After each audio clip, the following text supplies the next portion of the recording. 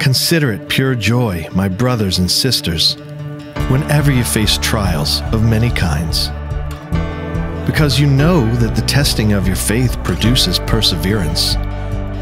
Let perseverance finish its work, so that you may be mature and complete, not lacking anything. If any of you lacks wisdom, you should ask God, who gives generously to all without finding fault, and it will be given to you. But when you ask, you must believe and not doubt, because the one who doubts is like a wave of the sea blown and tossed by the wind.